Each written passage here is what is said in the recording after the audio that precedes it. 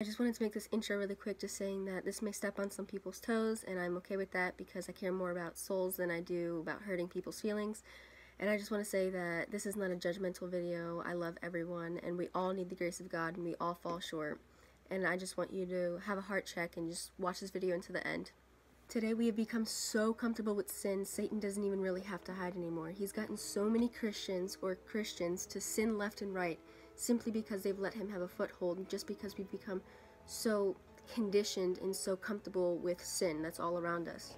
A lot of the times I hear that, oh, I'm Christian, I'm just not religious, and I don't like that, because a lot of the times when people say that, it's because what that means is they believe in Jesus, but they're denying the power of the gospel, that they want to keep living in their sin. They simply believe in Jesus, and that's sufficient enough for them. But as we read scripture, we know that that's not sufficient enough, and that's playing the hypocrite, and Jesus doesn't like that. Jesus didn't die on the cross for us to keep sinning. That's why he died on the cross. He died on the cross for our sins, yes, but some people use that as an excuse of, oh, he died for my sins, so I'm forgiven and I can just keep sinning. No, he died so that we don't sin anymore. He died for our sins. That's the reason why he was crucified. He was crucified because of our sins, so why would we keep on sinning? The Bible says the wages of sin is death. That means because we sin, we deserve death. We deserve damnation. But when Jesus died on the cross, he died so that we can be forgiven of those sins. He didn't die so that we can keep sinning. No, he died so that we can accept the gift of salvation that was given to us when he died and raised 3 days later. Being Christian doesn't just mean believing in Jesus. Anyone can believe in Jesus. The demons believe in Jesus, and they shudder. They're terrified. They tremble at the name of Jesus. And so it's much more than that. It's a daily repentance. It's saying, you know, God, I trust you. I give you my heart.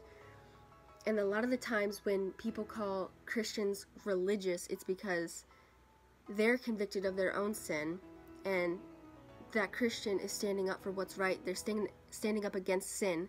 We shouldn't act like the Pharisees of the Bible, but we also need to stop making excuses for our sin and get a real relationship with Jesus and take our relationship with Jesus seriously. Not just say we believe in Jesus, but truly live out this life for him. Jesus says that if you love me, you will obey me. And so if you say you're a Christian and you say you love Jesus, but you're willingly sinning, then maybe you don't really love Christ like you think that you do. Sometimes we could say we try not to sin, but sometimes we do the exact opposite of not trying to sin. For example, that if you struggle with lust, but then you're going to strip clubs, if you're watching pornography, if you're doing all of these things, then you need to say, hey, am I really trying to stop sinning, or am I really not? Or am I going towards the sin? Sometimes Satan doesn't even have to try. It's because we want sin so much. We call ourselves Christian, but we're not truly dying to the flesh every day like we need to. We're not living out a daily repentance. We're not giving God our all. We're not really trying. We're not going to be perfect, but we need to stop making excuses for sin and saying that we love him, but our actions are showing otherwise. I love this. In the Word it says in Romans 10:9-10, that if you confess with your mouth the Lord Jesus and believe in your heart that God has raised him from the dead, you will be saved. For with the heart one believes unto righteousness, and with the mouth confession, repentance, is made unto salvation. For the scripture says, whoever believes on him will not be put to shame. For there is no distinction between Jew and Greek, for the same Lord is over all, is rich to whom call on him. For whoever calls on the Lord shall be saved.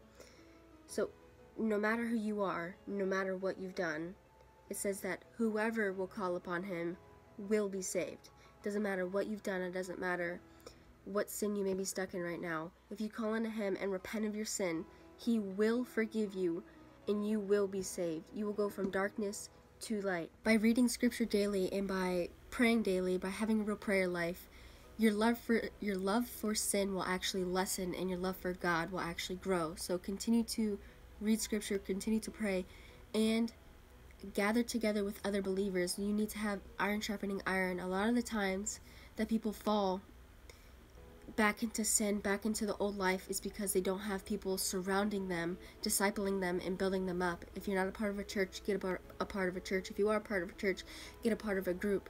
Do something, because Satan will try everything he can to get you back into sin, living in sin. Like I said, Anyone can be saved, and Satan doesn't want you to know that. He wants you to think that you're too far gone, but you're not too far gone, regardless of what you did in your past or what you're doing currently. So give it all up, repent, turn to Jesus. Repent means to turn 180, to go from one way to another way. Trust in God, trust in Jesus, and let him set you free.